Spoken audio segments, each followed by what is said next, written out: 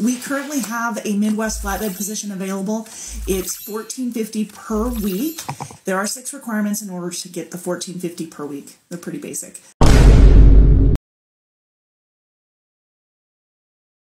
What's good, everybody? Welcome back to the channel. Thank you for listening. And let me just say, in my humble opinion, these quote-unquote guarantee pays, in my humble opinion, I really think that it put more stress on the driver than anything. Like, in order to get this particular pay right here that she's offering, which is $1,450 a week guaranteed, and maybe after taxes, depending on what your tax bracket is, I know mine is like around 300-ish. So that breaks it down to maybe like $1,100. I just think it's too much. I think it's just too much additional stress on the driver while he's out there trying to move these loads safely. Now he has additional worry to make sure that he gets the $1,450 every week. Let's break it down for what she said.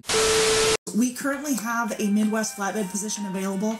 It's $14.50 per week. There are 6 requirements in order to get the $14.50 per week. They're pretty basic.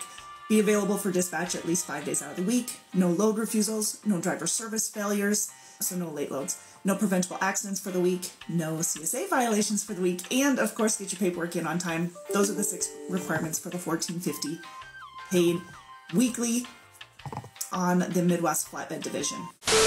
Let's put it this way. Anything liable to happen out here on the road, you really don't know. And let's say you get into a traffic jam and it takes maybe 2, 3, 4 minutes off your time to get there on time. Now that you get there, now you're late.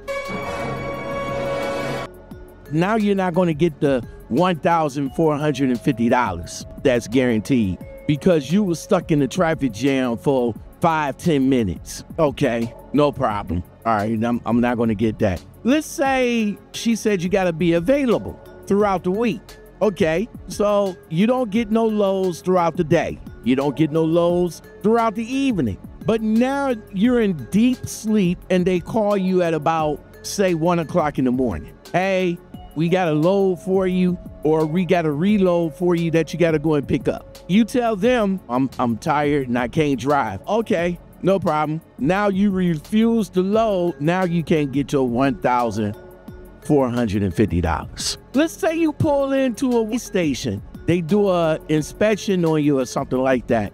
And maybe they pull you into the big room. They go up under your trailer. They take everything. And all of a sudden, some small, minuscule violation that they found that you couldn't see during the pre-trip, now they put that on your inspection report. Now you can't get the $1,450. You see what I'm saying? You see where I'm going with all of this? It's just too much additional stress to try to worry about getting your quote-unquote guaranteed pay. Why don't you just scratch the guaranteed pay altogether and just offer us the $1,450 a week with no stipulations? How about that? How about that?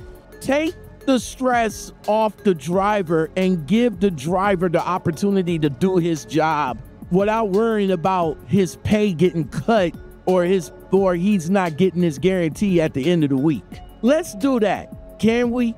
Can we, companies? Can you just offer the driver that if he don't make as much miles as he would make throughout the week, could you just offer him the guaranteed pay without no stipulations? Hey, we see that you only did 1,500 miles. We see that you only did 2,000 miles. So here's your guaranteed pay of $1,450. There you go, sir. I think you will have a lot more happy drivers, like a lot more conscious drivers, a lot more safe drivers out here on the road because you took that unneeded stress up off of them so they can make sure that they get their pay at the end of the week. Those are my thoughts, drivers. Tell me yours in the comments below. Big G's got it locked, boy. Want you to let me all